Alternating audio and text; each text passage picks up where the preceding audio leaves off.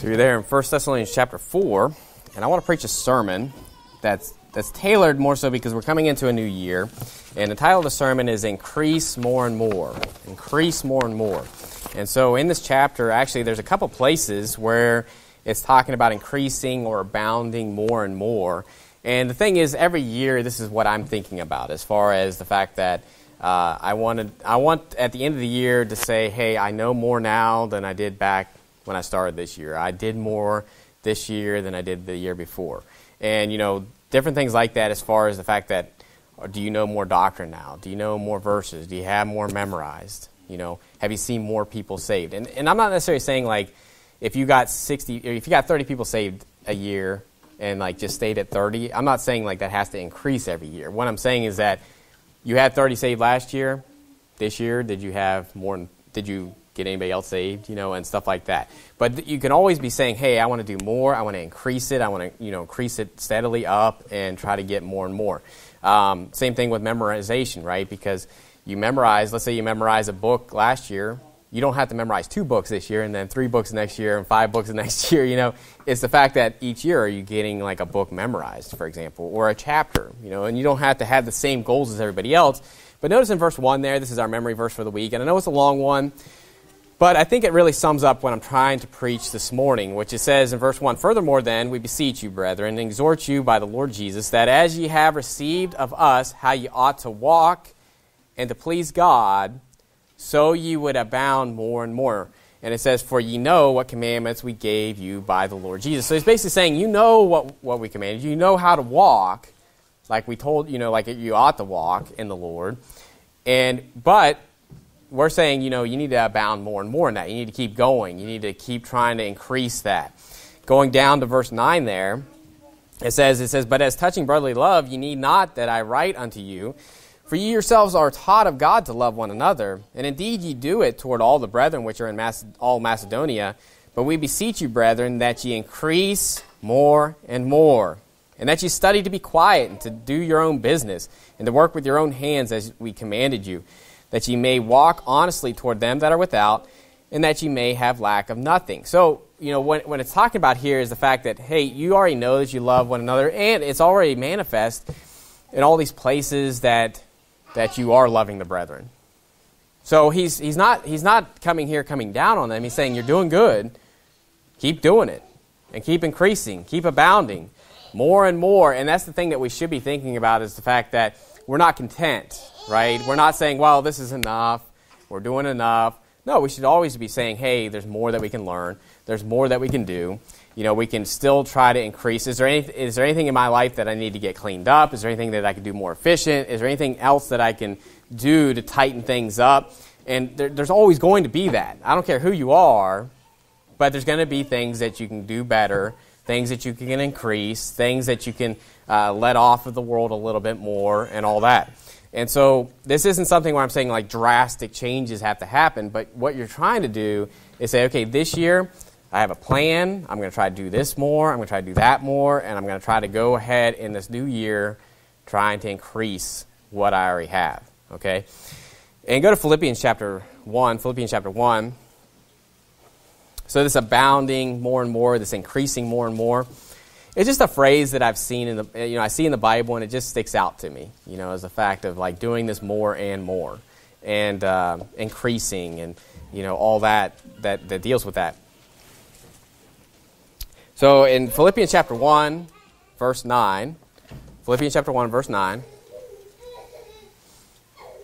it says, "In this I pray, that your love may abound yet more and more in knowledge and in all judgment, that you may approve things that are excellent, that you may be sincere and without offense till the day of Christ, being filled with the fruits of righteousness which are by Jesus Christ unto the glory and praise of God."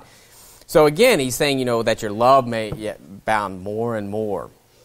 And it talks about that your love would increase more and more, and that you would walk in the Lord and please God and abound yet more and more in that. And that's the thing that I see over and over again in the Bible, and I'm not going to show you ad nauseum all the places where it says to increase or to abound and all this.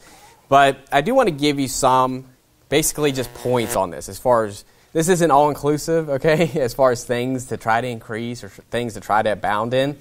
But I'm just going to give you some of the big ones that I think are important, especially at the beginning of the year where you're going to start off your reading schedule. You're going to try to, read through the Bible at least once a year. You're trying to memorize more. You're trying to do this or that. These are just certain things that I think about anyway when it comes to things that I want to increase at the beginning of the year. And go to Revelation chapter 1. And the first thing that I get, when I think of the new year, I think of Bible reading. That's the first thing I think of is, can I increase my Bible reading? Is my Bible reading at par where it needs to be?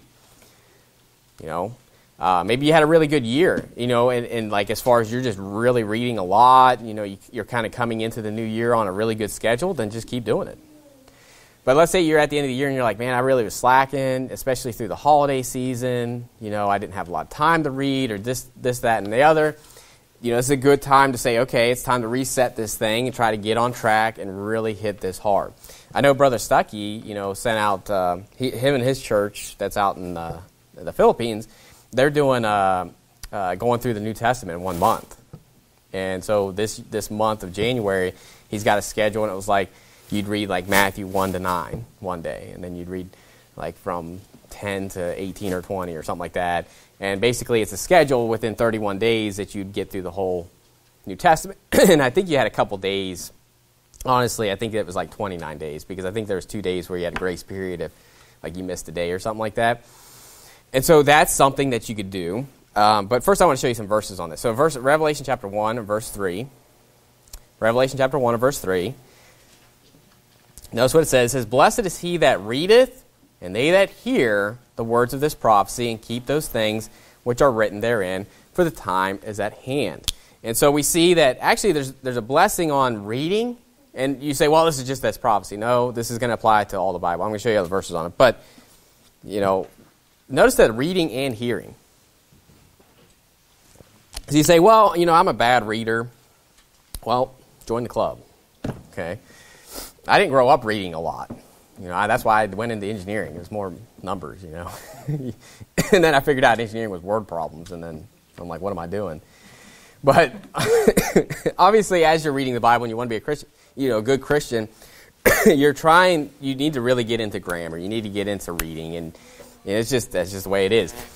But there's something to be said about hearing as well, okay? And some people knock this, as far as saying, well, hearing doesn't count. Like listening to audio Bible doesn't count.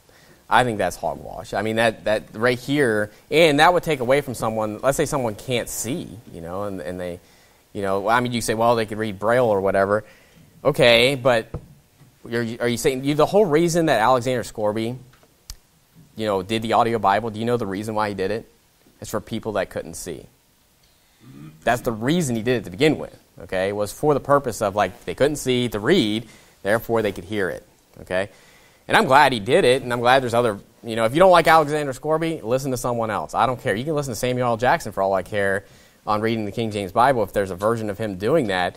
But all that to say is that, when it comes down to hearing it, I think that there's a blessing in that too. I think you should do both. Okay. But I'm just going to be honest, when it comes to a hectic life, I end up listening to the Bible more than I read it. Now, am I reading it? Of course I am. And my schedule with reading, go to Deuteronomy 17. Deuteronomy 17. My schedule with reading, as far as what my goal is at the end of the year, is to read through the Bible and listen through the Bible 4 times. Okay? That's, all together. Okay? I'm not saying I'm reading it 4 times and listening to it 4 times. But all that to say is that congruently, I'm getting through the Bible 4 times in a year. That's me as a pastor, okay? That's my goal. Now, when I'm saying increase more and more, that doesn't mean that, okay, this year I'm doing 5, next year I'm doing 6, next year I'm doing 7, because that would be just kind of getting ridiculous, okay? And you could set different goals. Like, I think that the schedule that Brother Stuckey had, or has, for the church out in Manila, I think that's a cool thing to do, to get through the New Testament in 1 month. I don't think that's sustainable, right, to do, read through the New Testament 12 times a year like that. I think that you're going to not end up reading the Old Testament like you should, and you're going to kind of lack on that. I read through the Bible in 1 month one time. I was single, didn't have kids, and, I didn't have anything else to do, right? But I pretty much went to work, went to the gym, and just read. Just came home and read. And, and you say, well, I just can't read that fast. Listen, I'm a slow reader. by the mark of, like, if you're listening to Alexander Scourby, you should be able to get through the Bible once a year, 15 minutes a day, okay? So if you want to get through it 4 times a year, what do you have to do? An hour, right? Simple math here, but an hour, okay? So if you want to do it in a month, it comes out to about 3 hours a day of reading, okay? It took me 4. If you want to know my reading, like back then at least, it might be a little better now, but you want to know my reading speed, it took me 4 hours in general to do it, okay? And you say, well, that's crazy, Yeah, it's a little crazy, but you know what? You have to be a little crazy to be a Christian sometimes if you want to really get it. But here's the thing, I don't recommend doing that every month, and I don't think it's feasible for most people to do it every month, and I don't think it's actually that good to do it every month anyway, because you want to be able to actually study the Bible and think about what you're reading. Because I would read through Genesis in 2 days, and I'd be in Exodus after 2 days, and just so much information. I mean, you're like, I've read all the stories about Abraham, Isaac, Jacob, Noah, and then you're already into Moses. You're already past the Red Sea after 2 days. And yes, one thing that it did for me, though, and I'm just throwing this out there as a goal. You can have whatever goals you want to have, but it did give me the big picture, because when I got to the New Testament, I'm like, well, I just read the Old Testament like a few weeks, in a matter of a few weeks back there. And so when you're going to the New Testament, you're like, oh, man, all these things are popping out to you, okay? Now, that's just an example of, like Brother Stuckey, I think that's a great idea, with doing the New Testament in a month. If you want to go even more extreme, do the whole Bible in a month. Or maybe in 2 months. Or maybe in 3 months, right? And so, but the thing is that one thing that I think will really help your Bible reading is if you get audio Bible involved, okay? And I'm talking to the men a lot here, too, because you're driving to work, okay? You want to say, well, how do you listen to it all the time? That's all I listen to when I'm in my truck. Is the Bible. Okay? Barring I listen to some Christmas music, during Christmas season, okay? But besides that, it's basically I get in my truck, Scourby comes on. And you say, well, you're not going to pick up everything, You're going to be thinking about other stuff, and you're not going to be, that's better. Listen, you're going to pick up something. And who here has read through a chapter and then thought, I don't remember what I just read?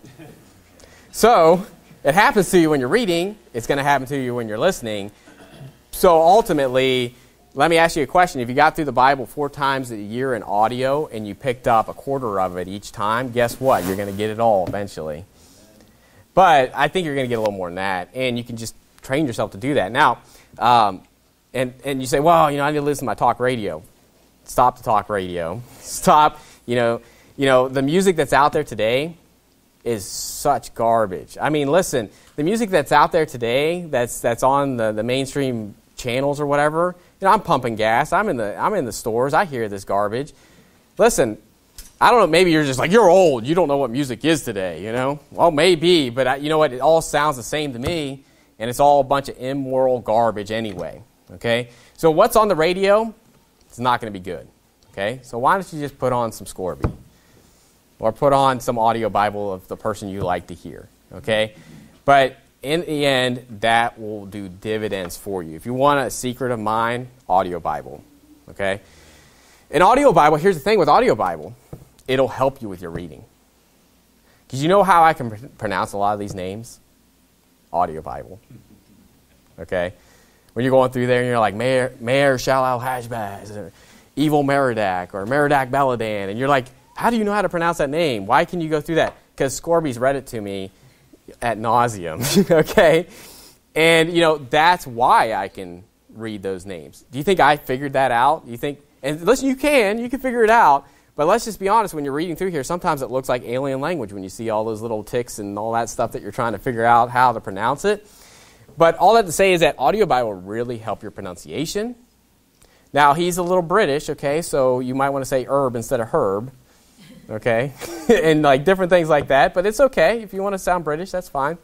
But all I'd say is that'll really help out your reading. Now go to Deuteronomy chapter 17 and verse 18 there. I want to show you another place where the Bible's telling us that we need to read.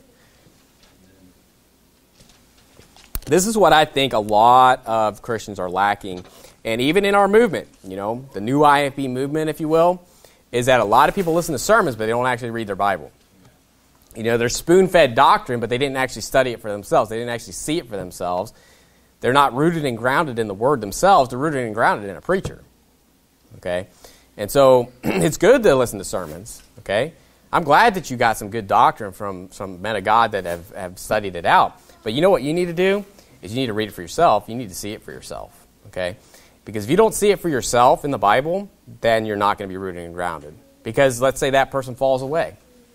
Let's say that person fails. Well, now your rock is some man that you got your doctrine from instead of the Bible, which is the Word of God that never fails.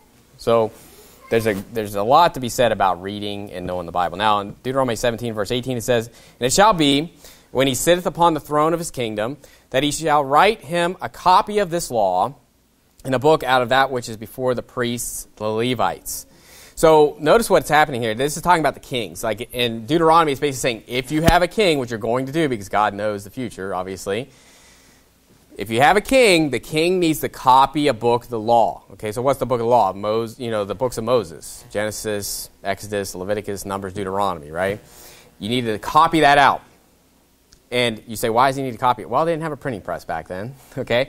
But also, copying something out yourself will really help you know it more. Anybody that's ever done anything like that, or if you're memorizing a chapter, guess what? If you write it out, it's going to help you memorize it.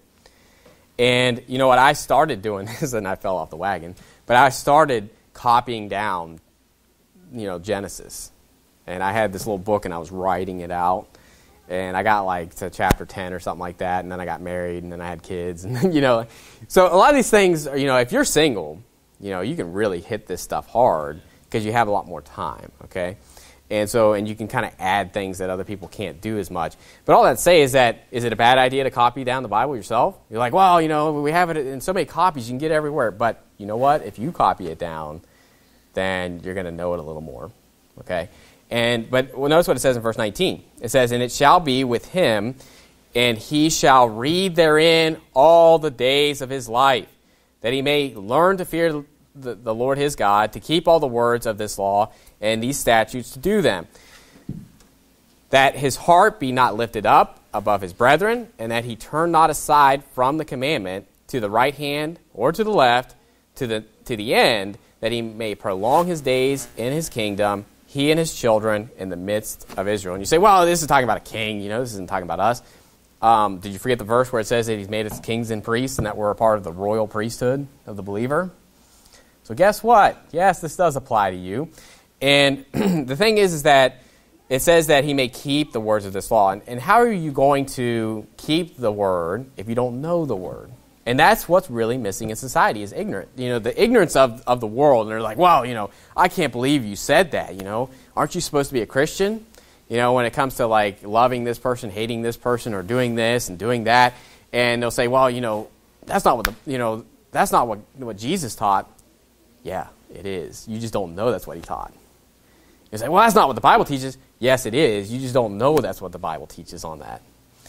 And, when it comes to, I think of church discipline, for example. There's a lack of church discipline when it comes to, if someone's in fornication, if someone's in, drunkenness. And I've been in Baptist churches where they just bring in all those people. And they're like, well, you need to reform them and all that. The Bible says they need to be thrown out of the church so that they will recover. They have to have some consequence for their actions, okay? You say, well, that's not very loving. That doesn't seem right. Well, that's what the Bible teaches. And you may not know that because you haven't read it, okay? And that's just one example of many, okay? But all that to say is that, notice it says he shall read it therein once and then just leave it off. Is that what it says?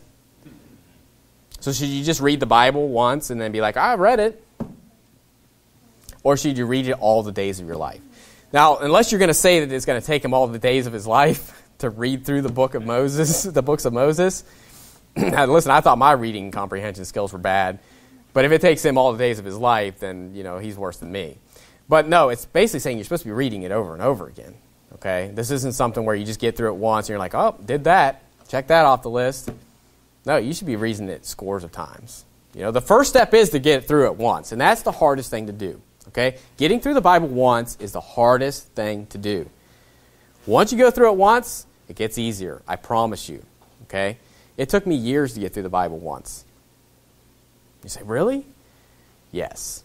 It took me years. Now, did it take me years to get through the New Testament? No. New Testament's a lot easier to read. But getting through the Old Testament and getting through all that stuff as far as First Chronicles and all that and going through it all and making sure I got every single book that I've ever read. Did I read other books more than once? Of course, in that time. But at the same time, when did I finally say I've read every book of the Bible? I've read every chapter of the Bible. It took me, I want to say, I got saved at 17. I started reading the Bible when I was 18 in college. And I want to say that it took me about 4 years to finally get through the Bible. So, if this gives you any hope, okay, meaning that I started reading the Bible, but it took me 4 years to where I could actually say I've read through the Bible cover to cover. I've read every book. I've read every chapter, okay? After that, did it speed up? Yes, it did, okay? You know what really sped it up is when I met Pastor Anderson, and he's quoting off whole books. He quoted off the book of Hebrews. I thought just memorizing Ephesians 2:8 and 9 was cool, And then when he's like quoting off a whole book, I'm like, oh, man. When you feel like you're that big fish in a little pond, what you really need to get out of this sermon is that you're a little fish. And, don't ever get this idea that I'm a big fish in a big pond. Because the worst thing you can do is compare yourselves among yourselves and say, well, I'm more than that person down the street. Well, it doesn't take much, okay? It's like saying, well, I work harder than the person at Chipotle that's dragging their feet. It doesn't take much, okay?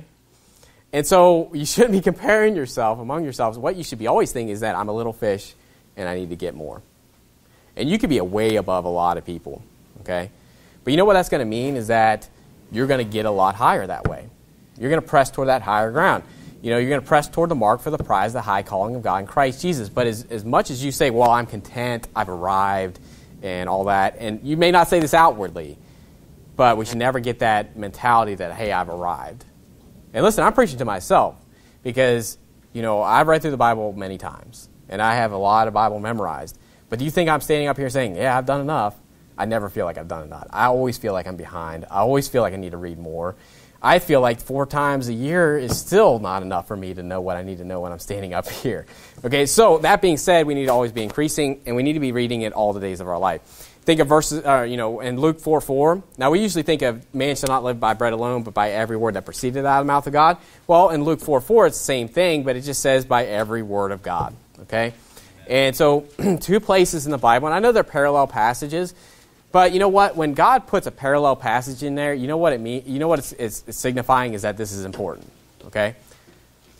So if you ever see a passage in all 4 Gospels, guess what? That's probably very important that it's mentioned in all 4 Gospels. Okay, like the crucifixion, like stuff like that.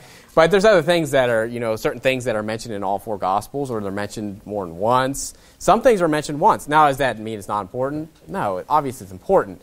But if things are mentioned over and over and over and over again, you're like, man, I see that here, I see it here, I see this here. Guess what? It's very important.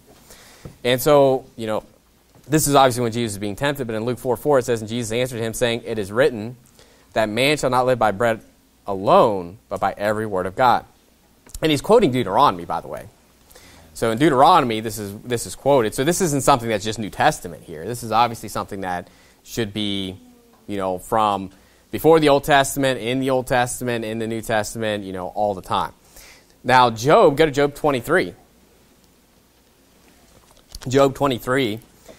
And don't worry, I know this is the first point, but honestly, when it comes to this, when it comes to Bible reading, this is the thing that I look at as being like the number one thing I think about at the beginning of the year. Bible reading, okay? Job 23 and verse 12, it says, neither have I gone back from the commandment of his lips. I have esteemed the words of his mouth more than my necessary food. So one thing you need to be thinking about in this new year is the fact of, okay, how important is it for me to read the Bible? Is it more important than the food I eat? Okay, and this is something that I want to implement myself, meaning that sometimes, and I'm always listening to the Bible on the way to work, but I want to read before I even get out the door, okay? So this is something I'm personally going to try to increase, meaning that I want to read and pray before I leave the door, before I leave my house, okay?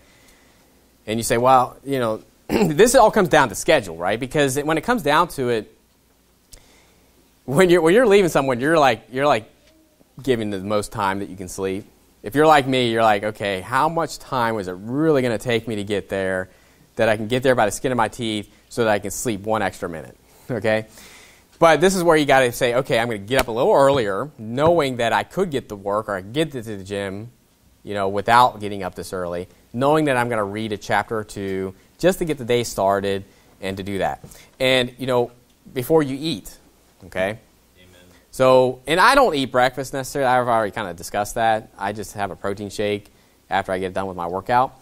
But all that to say is that, how about you read a chapter before you even eat anything? Okay. Now, if you have medical reasons why you need to eat as soon as you wake up, then eat. Okay. This is obviously, just something I'm implementing and all that. But I think Job implemented that as well, meaning that he saw God's word as being more important than his necessary food. And, other verses on this, 1 Timothy chapter 4 and verse 13, it says, "Till I come, give attendance to reading, to exhortation, to doctrine." Okay? So as a pastor, guess what I'm telling you? Give attendance to reading. Okay? So if Timothy is supposed to be giving attendance to reading in the church that he's pastoring, guess what I'm going to say? Give attendance to reading. And, when you think of the verse, there's many verses on this when it comes to the Word of God, but as newborn babes, desire the sincere milk of the Word that you may grow thereby. So if you want to grow this year, if you want to increase this year, you're not going to do it unless you're reading the Bible, okay? So the number one thing you should be doing to increase is to read more of the Bible, to listen more of the Bible. Get yourself a schedule. Get into a routine. That's the key, okay? When I get in my truck, I don't think, am I going to listen to Scorby? No, it just comes on, okay? Now, your car may not do that. Maybe it has to, you have to hit a button, okay? But you know what you need to get into is a thing where it's like, boom, button. Boom, it's on. And it shouldn't be, you shouldn't be thinking, well, I want to listen to this, I want to listen to that. Now, listen, if you're on a long trip, I'm not saying you need to listen to the Bible the whole time you're in the vehicle. I mean, you can turn it off. Because there's times where I've traveled and I'm listening. I've listened to 2 books of the Bible and I'm like, all right, gone through Joshua and Judges. I need a little time to think about this, okay? But all that to say is that, if you're driving 30 minutes to work, even 10 minutes to work, whatever it is, or an hour. I mean, good night. If you're doing an hour and you listen through the audio Bible, you'll get through it 4 times in a year if you're doing that consistently. And so I can't stress that enough, okay? And, people will downgrade it and say, well, it's not as good as reading. I disagree. There are certain things that I've heard listening to the Bible that I didn't see when I was reading it.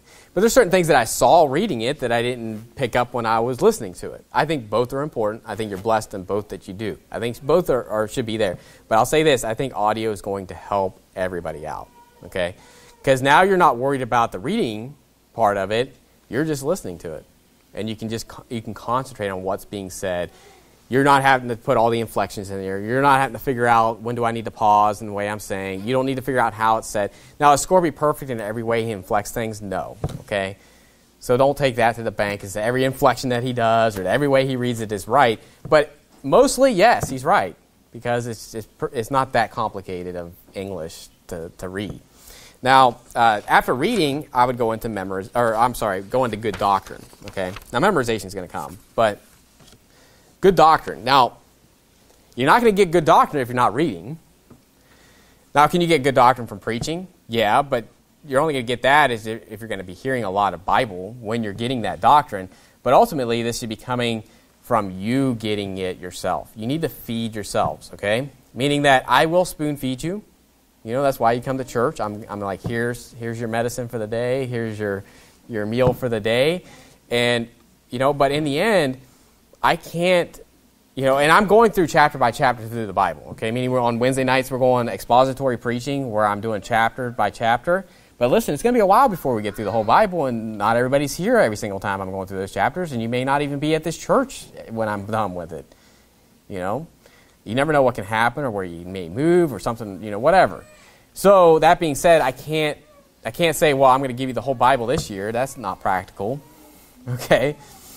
And Proverbs chapter 1, go to Proverbs chapter 1, because what you need to be thinking about is obviously your Bible reading needs to increase. or at least be at a good level, meaning that if you're at a very good level, if you're sitting in here today and you're reading through the Bible 4 times a year, that's a good level. Stay at that. Maintain it. Okay? But if you're here and you say, well, I didn't read through it once last year. I got through some of it, but I didn't read through it once. Well, you need to increase that to at least once. And listen, if you say, well, I get through it once a year, why don't you increase it to 1.5? Why don't you increase it to 2? Okay? And so that's what you need to be thinking about. And so obviously there's a cap-off point where it's kind of a point of diminishing return, meaning that you're getting to the point where you're reading it so much that you can't even think about it, or you don't have enough time to read it that much. Okay? So there are things that need to be done. You need to take care of your family. You need to work. You need to do all these other things. And so obviously there's going to be a point where you can't read more than that. Okay? But you need to look into what you're doing and say, okay, could I read more? And I think most of us could say yes to that. I think most all of us could say yes to a certain extent. Now, Proverbs chapter 1 and verse 5, it says, a wise man will hear and will increase learning. And a man of understanding shall attain unto wise counsels, to understand a proverb and the interpretation, the words of the wise and their dark sayings. And you know, when I think about doctrine, a lot of times I'm thinking about that. I'm thinking about hard passages, right? Because most of us, you know, when you're looking at this, you're like, well, salvation is by grace through faith. It's not by works. It's eternal security. Listen, you don't really need to pound that in too hard, you know, with your Bible reading. But I'll say this, even with those type of doctrines that are just really easy doctrines or things that are very super clear, you could always find more verses that bolster that same doctrine.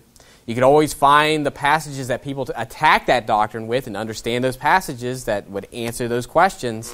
There's always things that you could be doing with a simple doctrine or a very main doctrine, foundational doctrine that you can shore up. Think of the Trinity.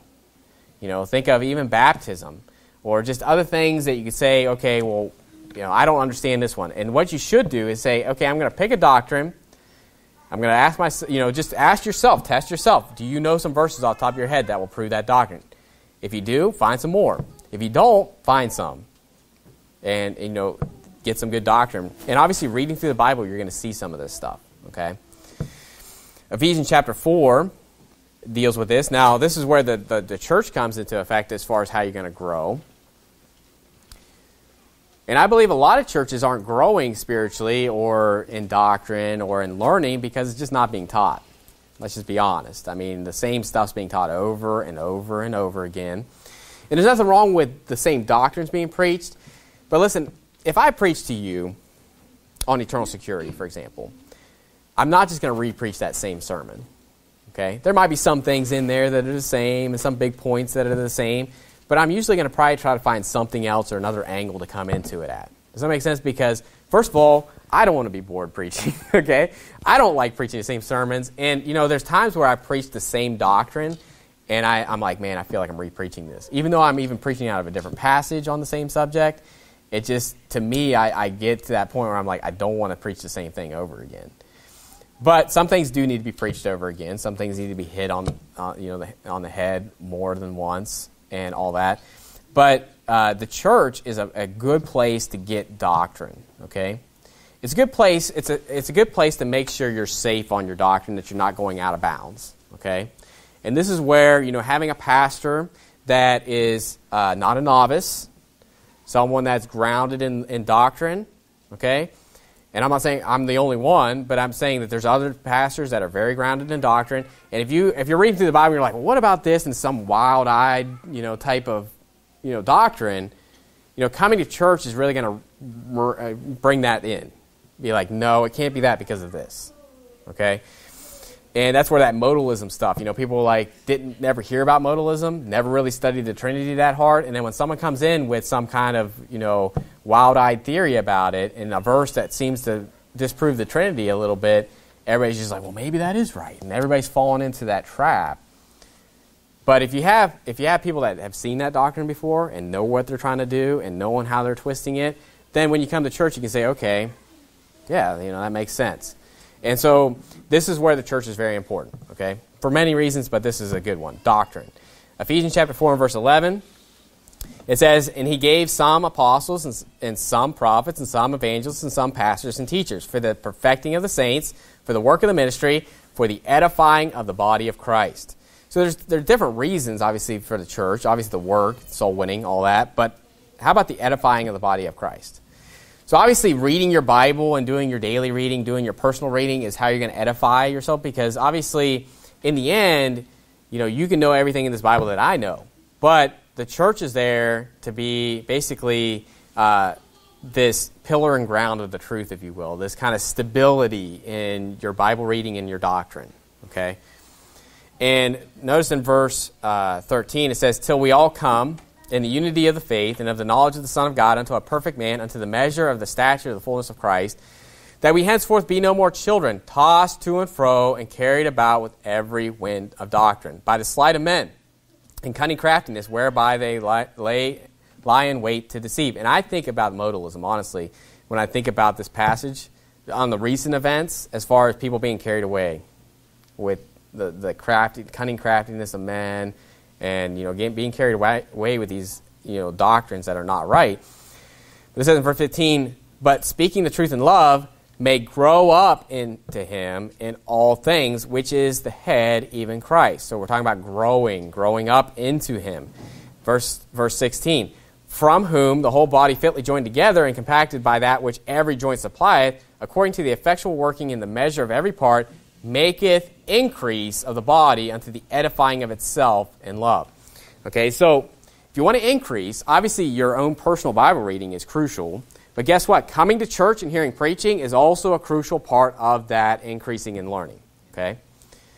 And so that is something that needs to be there. Okay? Because if you're not in church, you're missing a part of that. You're missing this part where you're going to increase, and it's going to be, and it's talking about the whole church coming together and all the unity, all the fellowship. Who here has, you don't necessarily have to raise your hand, but again, if you want, who here has learned something from somebody else in the church besides me? Like just talking about different doctrines, talking about different verses, or someone gave you a verse. I'll raise my hand. Someone showed me verses that I'm like, oh, that's cool, or that makes sense. Did it veer off from major doctrines that we believe? Did it veer off from our statement of faith? No. But there's certain verses where it's like, oh, yeah, that's great. That proves this point even more. And so, that's where you come in there, that not even just the pastor, but even the people in the church can edify each other and working together in that unity there.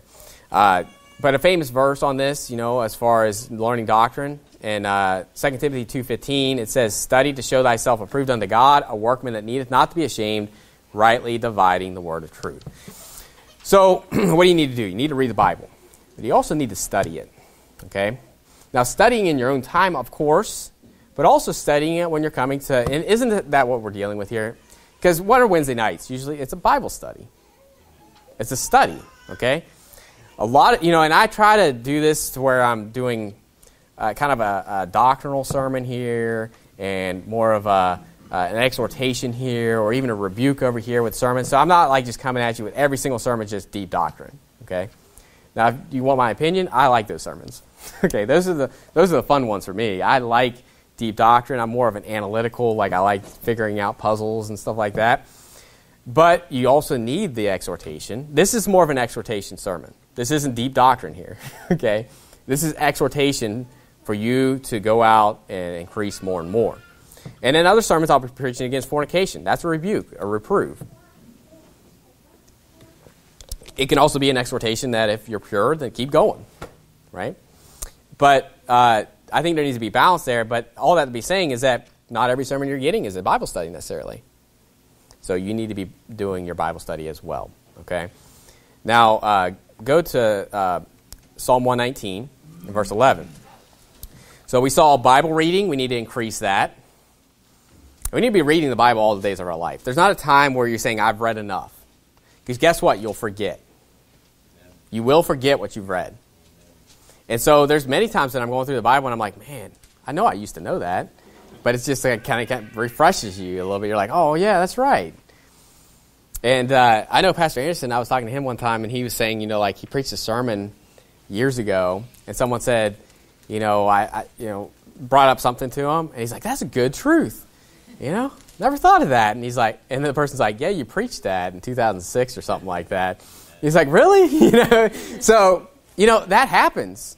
And there's been times where I preach a sermon and I've re-listened to it because I'm kind of going over the same topic. I want to see what I hit on because I don't want to re-preach the same thing over again. And I'm like, man, that's a good truth there. I forgot about that, you know? And, you know, so there's things like that to where, because when you're going into a sermon like that, you're looking at all these things and you're kind of finding things and all that.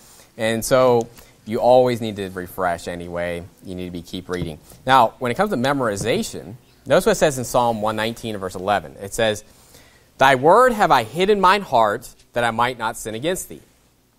So David is saying here that he hid God's word in his heart. So if you want to know, like, my idea of memorization is hiding the word of God in your heart. Having it there to where you know it. And what's the point? Meaning this is that when there comes an occasion to sin, his word is there to say no. Okay? And I know I'm kind of bringing up fornication, but if you think of fornication, you'd be like, okay, the Bible says flee fornication. So you come up to that point where it's possible or you're getting in that situation, verses on your mind. Or drunkenness, right? Drinking. Like, let's say you're in a place where it's like you're in a company event or you're doing something and they're just like, here's a beer or whatever. Look not on the wine when it is red, when it moveth itself right, when it giveth its color in a cup. Wine is a mocker, strong drink is raging. Whosoever is deceived thereby is not wise. That's the type of stuff that you need to be thinking about. You say, really, do you need it? Because you can know that it's wrong. But if you have the verse literally verbatim in your mind, then it's going to be a lot better for you as far as the deterrent. Okay? And that's why, one big reason to memorize the Bible is for knowing God's laws, knowing what he wants you to do in certain situations. Think of all the Proverbs, right? A soft answer turneth away wrath.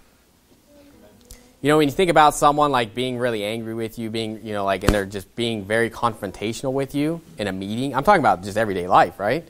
Everyday life, you're in a situation and someone's being really angry and confrontational with you, and you say, a soft answer turneth away wrath, and you're like, and instead of meeting them there with that same intensity, you pull it back and say, I see where you're coming from. Let's see if we can figure this out. That's going to de-escalate the situation. Now, your flesh is going to say, I want to rip this person's face off because I'm right, he's wrong, right? And so, but do you see how a verse like that, because now you know, okay, that's what I should do. Now it's your choice whether you're going to do it or not. I'm not saying because you know the verse that you're going to actually do it, but if you don't know the verse, then how are you going to know to do it? Okay. Now, go to Psalm 1. So you're Psalm 119. Go back to Psalm 1. Just want to show you some verses on this, because another way that it says it is to meditate on his word. And obviously you can meditate on something that you've read, but how much more can you meditate on something that you know word for word in your mind? Okay.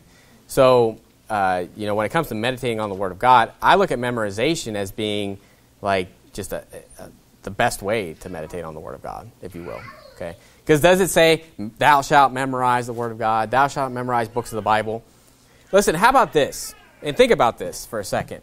When Jesus was talking to his disciples, and he talked about, he asked them a question. He basically said, if this servant does his duty, and he does everything that his master told him to do, is he profitable? And I'm paraphrasing here, but he said no. Say, I've done my duty, I'm unprofitable. Because what is profitability? Something above and beyond that mark. For example, if you're working at a job, unless you do a job and you get paid just enough to where you break even, okay? You paid your expenses, you paid the salaries, you paid the overhead, but you have nothing left over. That's unprofitable. Did you pay your salary? Do you have money to put food on the table? All that stuff? Yeah, that's not profitable. Profitable is when you make money above and beyond that. You have money that's out there that didn't need to pay salaries, didn't need to pay overhead. So profitability is not saying that you're not doing what you should be doing. Profitability is saying that you're doing above and beyond. So you know what? You know what I like? You say, do you like the fact the Bible doesn't say memorize books? Yeah, because guess what? I'm doing more than what God said for me to do. Right? The Bible says meditate on the Word of God. It says to hide the Word in your heart. Okay? Did it say memorize the whole Bible? Did it say memorize a book of the Bible? Did it say anything like that? So when I look at these things, what you need to be looking about is saying, hey, I want to do more than what God tells me to do. Could you be a good Christian and just read the Bible and not memorize a whole bunch of books of the Bible? Yeah. There's people that are doing great things for God that don't have that much memorized. But do you want to just do your duty? or do you want to be profitable? Okay? And that's where this kind of comes in as far as increasing more and more, being above and beyond that. Okay? And so, all that to say is that, there's things to think about with that. Psalm 1, verse 1, it says, "Blessed is the man that walketh not in the counsel of the ungodly, nor standeth in the way of sinners, nor sitteth in the seat of the scornful. But his delight is in the law of God, and in his law doth he meditate day and night." Amen. So he's meditating in it. And there's other places that talk about this, and I'm going to show you some other ones. But verse 3 there, why is that important? Because it's going to make you profitable. It's going to make you successful. It's going to make you prosperous. Okay? Notice what it says in verse 3. It says, "And he shall be like a tree planted by the rivers of water, that bringeth forth his fruit in his season. His leaf also shall not wither, and whatsoever he doeth shall prosper." Okay? So when it comes to this, you can always look at this in the real world explanation. If you're profiting your company, guess what? You're going to prosper yourself. Because no one's going to want to lose someone that's getting them a bunch of profits. Okay? And so when you're looking at this, you need to think about this as far as we're God's servants. We're working for God. And when you're being profitable, when you're increasing more and more, guess what? God's going to hear you more and more. God's going to be promoting you more and more. And, there's a lot of things to look at this. But in the end, I want to do more because I want to please God. I want to do more because God deserves it. Does Jesus not deserve profitability from his servants? I'd say he deserves as much profit as he can get. Okay, as much profit as I can get him. Okay, at least duty. Okay, so obviously that's the mark that everybody should be at, is duty. Duty out soul winning, duty in your Bible reading, duty in the commandments that you keep, right? But how about above that? How about things that he didn't ask you to do, but they're good, and you do it anyway? And so those are the types of things you need to be thinking about when increasing. Joshua chapter 1 is a good place to look at, dealing with meditating on the Word of God. Again, notice it's day and night. There's places where David talks about the fact that, it's pretty much the idea of burning the midnight oil, right? The lamps are going out, he's still reading the Bible, all that stuff. And so, you can think about that with your Bible reading. Has there ever been a time where you're just like, you didn't want to give it up, you should probably go to bed, but you're still reading and all that? Have you ever fallen asleep while you're reading the Bible? And I'm not counting church. Listen, church service does not count as far as falling asleep. So if you fall asleep in church, that's on you. No. But all I'd say is that, have you ever been like, you're just trying to get it, and you're just dead tired to where you're just out, And, David's obviously a good place to look to, and Psalm 119 is a great place to look to with this. But in Joshua 1:8, it says, "This book of the law shall not depart out of thy mouth, but thou shalt meditate therein day and night, and that thou mayest observe to do according to all that is written therein. For then thou shalt make thy way prosperous, and then thou shalt have good success." Okay? So if you want to be profitable, if you want to have success, and you need to increase this. Okay? You need to increase this meditation on his Word, and obviously memorization is going to help you with that. Okay? So I look at memorization as being basically the hand in glove with meditation. Okay? Because you think about it, well, let's say you're out doing something that's monotonous, right? You're mowing the grass. You're doing something out, like on a farm. Let's say you're doing work with, like where you're not working with people, you're not talking to people, but you're just kind of doing something. It's going to take you a long time. It's very monotonous. You don't have to think a lot about it. Yeah. Do you have a book memorized? Do you have a chapter memorized? Go through that chapter and think about it. Quote it off, but then think about the verses. Think about how it's said. And you're not going to be able to do that by having, you're like driving a tractor and then you're like over here looking at this thing, like trying to figure it out, like that's not going to probably end well, But, things to think about with memorization. But even in, you don't have to turn there, but 1 John chapter 2, verse 14, it says, "I've written unto you young men because ye are strong, and the word of God abideth in you. And you have overcome the wicked one." And so there's other places we're talking about the word of God abiding in you. And the thing why that's important, go to John chapter 14. The last thing I'll show you on the memorization portion is that the Holy Ghost can bring these things to remembrance. Okay? But if you don't have it memorized, or at least if you haven't read it a lot, because there's passages that I didn't personally sit down and say I'm going to memorize this, but I could bring it to remembrance because I've read it that many times, or I've heard it that many times, or I've studied it that many times. happens. You think about your soul winning plan. A lot of you probably didn't even have to memorize it because you said it so many times that you just memorized it, right? Because you said it so many times. That's the way I memorized a lot of the soul winning plan, is that I just said it so many times, I read it so many times, it's like, yeah, I can just quote that off. But in John 14, verse 26, talking about the Comforter, the Holy Ghost, notice what it says. John 14, verse 26, "But the Comforter, which is the Holy Ghost, whom the Father will send in my name, he shall teach you all things, and bring all things to remembrance whatsoever I have said unto you." So Jesus is talking here, saying he's going to bring things to remembrance that I said unto you. Well, what did he say? Well, this is the Word of God, right? And Jesus is the Word. So he's going to bring it to remembrance, but he can't bring something to remembrance if you didn't hear it. Notice that I said unto you. If you didn't hear Jesus say it unto you, then how's he going to bring it to remembrance? And so this is what you need to be thinking about as far as the more you read, the more you memorize, the more you meditate on the Word of God, the more the Holy Ghost can draw from that. Now, let's say you just had John 3:16 memorized. Well, that's better than nothing. But do you think that the Holy Ghost wants to pull out more than John 3:16? I'm sure that he's give me something else, because there's other things in the Bible besides salvation that you need to be thinking about. And this comes into when you're reading or when you're studying. The more you have memorized, the easier that study is going to be, because you're going to have more Bible in your memory that the Holy Ghost can pull out and say, hey, this goes to that. Amen. When you memorize the New Testament, because the New Testament is probably the easier passages to memorize, when you're going and reading through these cryptic passages, now you have this munition of the New Testament in your mind, in the back of your mind, to basically go through that cryptic passage and say, well, this can't be what this is saying here because these verses over here, okay? And it's already in the back of your mind, okay? And the Bible is big, by the way.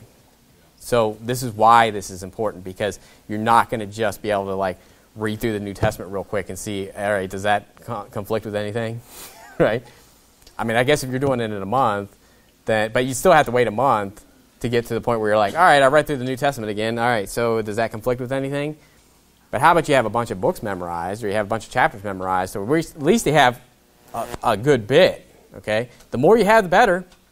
But, you need to be thinking about that, and the Holy Ghost can pull that out. Anybody that's been out soul winning knows that there's been things that have been brought to your remembrance. Now, is the Holy Ghost saying, Miss Paula, remember Luke 17, no. But what you're doing is when you're going through this and you're like, oh yeah, I remember that passage that mentioned the same thing that was correlating to this.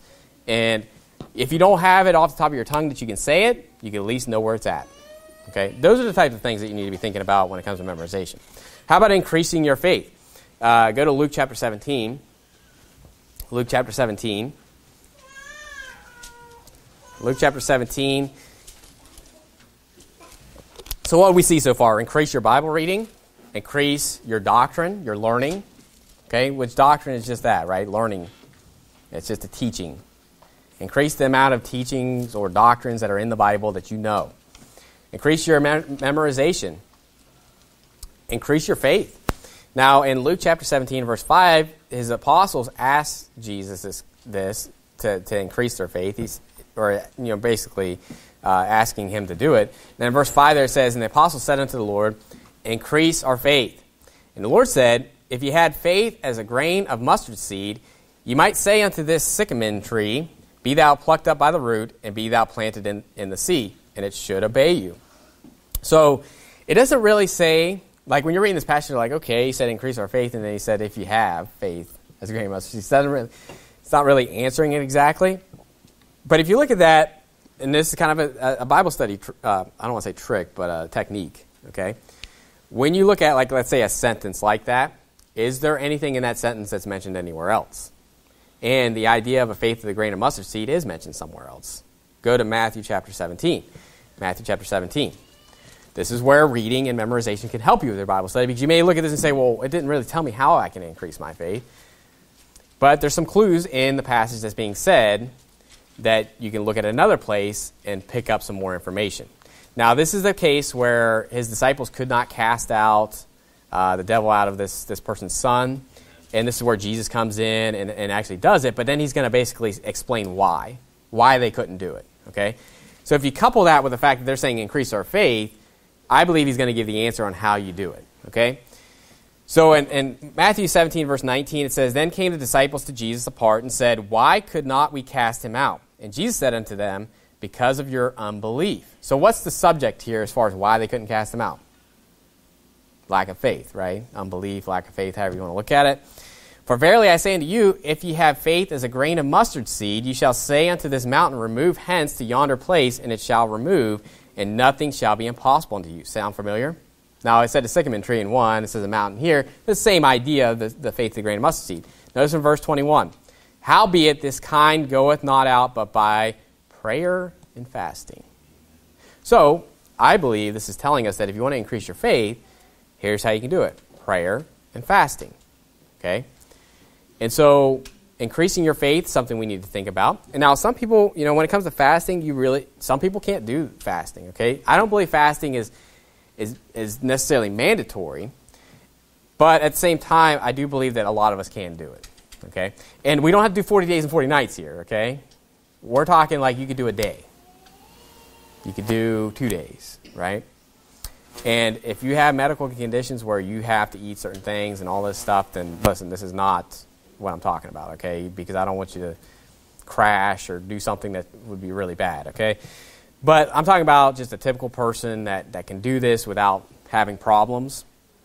Then, fasting will definitely get you closer to God, okay? Because when you're hungry, you need all the help you can get, okay? When I am weak, then am I strong in the Lord, And listen, when I'm not eating, I am weak. And but also prayer, prayer is a big thing. Now, how about another way? I believe there is another way to increase your faith. Go to James chapter 2. Now, James chapter 2 is usually ripped out of context and say that you need to do works to be saved and to go to heaven. But actually, I believe this passage is actually showing us how to increase our faith. Or as it says in James chapter 2, to perfect your faith. Okay? So if you're perfecting your faith, I would say it's increasing. Okay? And so it gives this example of Abraham. Okay? Notice what it says in verse 21. So James 2, verse 21, it says, Was not Abraham our father justified by works when he had offered Isaac his son upon the altar? Seest thou how faith wrought with his works? And notice this, by works was faith made perfect. So what made faith perfect? Works. And it says, And the scripture was fulfilled, which saith, Abraham believed God, and it was imputed unto him for righteousness, and he was called the friend of God. Now, I've preached this many times. Obviously, he's saved by faith, and that's how he got righteousness. But then, being the friend of God is how he perfected his faith. And how do you be the friend of God? Ye are my friends if you do whatsoever I command you. Okay? So this passage in James is talking about Christians that if you don't do the works, you have dead faith. And what is it? Unprofitable. What doth it profit, my brethren? What are we talking about today? Being profitable. Okay? Increasing. And you think of increase. What's increase? Profit. Increase is profit. Okay? So, if you want to increase more and more, you want to be more profitable, meaning that you can't have dead faith and be profitable, and your faith isn't going to increase if you're not doing the works. Okay? So, 3 ways to increase your faith. Prayer, fasting, works. I can't do that 3. That is the hardest thing to do. Does anyone else have a problem doing 3 like that? I feel like a child when I'm trying to do that. I have to do it like this. But I'm just like, over here I can do it a little bit, but over here it's just, anyway. So if I mess up my finger movements over here, that's why. But anyway, all that to say is that I believe those are 3 ways that you can increase your faith. And so, guess what? Going out soul winning? Who here would say that their faith has been increased seeing people saved? I would say everybody would say that, right? Anybody that sees anybody get saved, you're just like, yes, you're revived, you're ready to go. It just kind of lets everything float away. All that stuff will increase your faith. Prayer, fasting, doing the works of God, And this has nothing to do with going to heaven, okay? What I'm preaching on today has all to do with what you do as a Christian to be profitable, okay? Now, go to Ephesians chapter 2. Actually, go to Proverbs chapter 14. You know Ephesians chapter 2, verses 8 through 10. But for by grace are you saved through faith, and that not of yourselves is the gift of God, not of works, lest any man should boast. But it says, for we are his workmanship in Christ Jesus, or created in Christ Jesus, unto good works, which God hath before ordained that we should walk in them. And so we should walk in his works because we are created as his workmanship, okay? So if we're his workmanship, doesn't it make sense that we should increase that, okay? And that, see, these things meld into each other. So this isn't like you separate this one, this one, this one, this one. Listen, if you're doing the works, you're going to increase your faith. And if you're doing the works to increase your faith, guess what? You're doing this one, okay? So, but I do want to show you that, this is a kind of a famous verse that we use a lot, and this kind of goes into our children's rooms getting destroyed. When it comes to, like, things like this, we want to take care of our things, but at the same time, listen, we know this to be true, that if our church is clean without any messes, that means that we're not doing anything, okay? That means that work isn't getting done, and you know what? I'd rather have a whole bunch of children. I'd rather that our church be 50% children, if not more, and be a little messy. I actually like that. I like the fact that we have a lot of children in our church. And because listen, most churches have an average age of 80 to dead, okay? And that's not against, older people, but what I'm saying is that our churches, churches by the masses are dying off physically because they're just older people in there. And you look at our church, and it's like the average age is like 10. Not quite. But what I'm saying is, like, when you add in all the children in there, it's really kind of like the average age is actually teenager age. Because a lot of people are in their 30s and 40s, but then you have, like, infants and all that stuff. So when you bring that down, our average age is pretty low.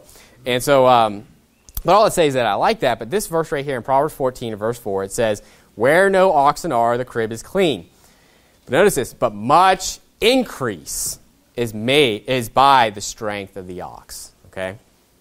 Now I preached a sermon last week about bodily exercise profiteth. Okay. So we don't want to just get up here and be like, it's all about the spiritual realm. That means I can be, huge, 300 pounds, and praise God, I'm on God's side and all that. No, we need to be in shape. Okay. We need to be able to do the work. Okay. But what we're talking about today is more of the spiritual realm. Okay, so we need to increase by strength. And how are you going to get strength? By reading the Word of God, by having good doctrine, by memorizing the Bible, and by increasing your faith and doing the works. All these things are going to help you to be profitable. Okay, but you need to basically go into this new year knowing, hey, where in these places can I increase? I don't know if anybody's writing anything down, but here, kind of the ideas of reading, doctrine, memorization, increasing your faith, increasing your labor. How can I improve that for this year? Okay? And, that's the type of stuff that we need to be thinking about because we want to be fruitful. Go to John chapter 15. John chapter 15. In John chapter 15 is talking about Jesus being the vine, and we are the branches. So in this passage, we're not dealing with unsaved or saved people. We're dealing with all saved people here, okay? And the idea, though, is that, we want to be fruitful, but we also want to be increasing that. We want that to increase. And listen, as our church grows, guess what? That's going to increase. Because more people are going to go out soul winning, more people are going to grow, the church is going to grow, and the fruit's going to keep going on and on and on and on. If you win someone to Christ and then you teach them to do the same thing, guess what? It's multiplying, and that fruit's going to grow and grow and grow. Now, in John chapter 15 is that story, but you think of the parable of the sower, the seed that landed in the good ground. It said it beareth fruit and bringeth forth some 100-fold, some 60-fold, some 30-fold. Those are quantities, and like I said, if you're already at 30 a year, you can say, well, I want to be 60. Or if you're at 60, you'd be like, I want to be at 100. Or if you say, well, I'm not at 30 souls saved a year, I want to attain to that. Or you could just say, listen, I want to get one person saved this year. That's a great goal. If you never won anybody to Christ and you say, you know what, I want to win one person to the Lord this year, that's a great goal. You win one person to the Lord, you're already above most Christians in the world. Unfortunately. Okay? But after that, you say, well, you know what, I want to win 2 people. Then 3 people, and then 4 people. And say, you know what, I want to win 10 people. And you know what, that's going to increase faster than you think. Okay? Listen, if you're starting to win like 10 people to Christ in a year, you have to be in some kind of routine, and that's going to actually increase a lot faster than you think. Okay? So you need to set these goals to be fruitful. And John 15 and verse 1, it says, I am the true vine, and my Father is the husbandman. Every branch in me that beareth not fruit, he taketh away. And every branch that beareth fruit, he purgeth it, that it may bring forth more fruit. And that's what we're talking about today. I'm talking about a fruitful church here. Mountain Baptist Church, I believe we're bringing forth fruit. We're seeing close to 200 people saved a year, and people baptized, people growing in the Lord. And I can go into that in more detail if you wanted me to, but in the end, I believe that we're growing and that we're fruitful. But what we want to do is be more fruitful. We want to purge some things. We want to basically get, make some of the rough edges smooth and just kind of get more honed in. Every year, I think we should try to hone in more and more and more, okay? We should never get content, okay? And notice what it says as you keep going there. It says, Now ye are clean through the word which I have spoken unto you. Abide in me, and I in you, as the branch cannot bear fruit of itself, except it abide in the vine. No more can ye, except ye abide in me. Side note, unsaved people can't get people saved. I don't know how you get around this, but if you're not in the vine, you're not getting anybody saved, okay? Verse 5, it says, I am the vine, ye are the branches. He that abideth in me, and I in him, the same bringeth forth much fruit, for without me ye can do nothing. So, how do you get to increase like that? Well, you just need to keep abiding in Christ. If you keep doing this stuff, listen, it's going to get easier. Like I said, you read through the Bible one time, next time it's going to be a lot easier. You read through it twice, it's going to be even easier after that.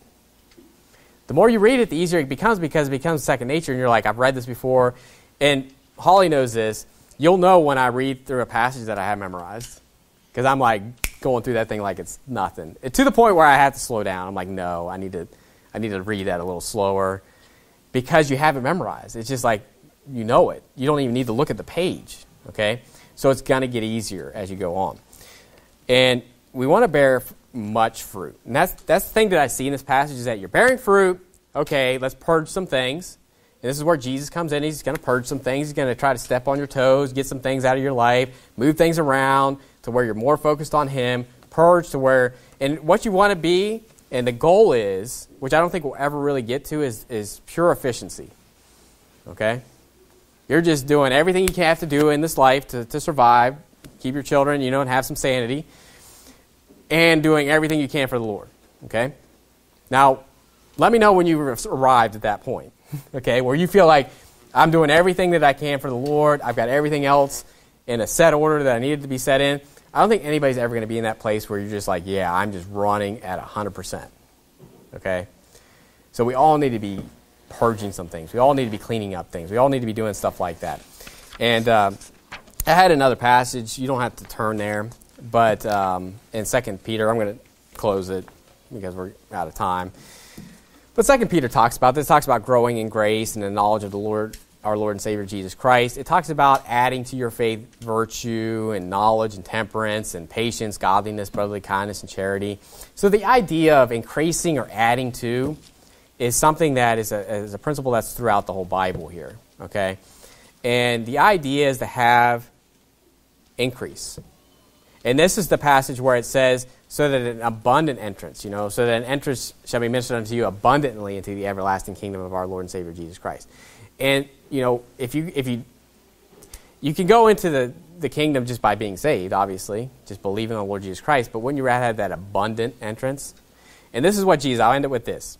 Jesus is saying, when he's talking about he's the good shepherd and everybody else is the thief and a robber. It says in John 10:10, the thief cometh not but for to steal and to kill and to destroy. I am come that they might have life and that they might have it more abundantly. The way to have that more abundant life, now that's not saying like you're more saved than someone else. It just means that you're going to have an abundant entrance into the everlasting kingdom instead of just an entrance into the everlasting kingdom. You're going to have rewards, you're going to have crowns, you're going to have all these different things that you're going to have to show for the work that you did. And abundance is talking about profit, increase. We need to increase more and more. We need to be profitable. I don't want to be the church that's just known, well, they're doing their duty. I want to be known as a church that's saying, you know what, we're setting the bar higher than others, And we're not looking at others. I'm not looking at another church. I didn't like Google all the other churches and friends that I have and say, okay, what are they doing over here? What are they doing over here? No, we're doing what we're doing here, and I'm setting the marks higher. I'm trying to do more, and this should be on a personal basis as well, okay? Because the more you do it, the easier it will be for the church to do it as a whole, okay? Because ultimately, I can set those bars high, but if you can't attain to it, or if you don't want to attain to it, it's not going to help, okay?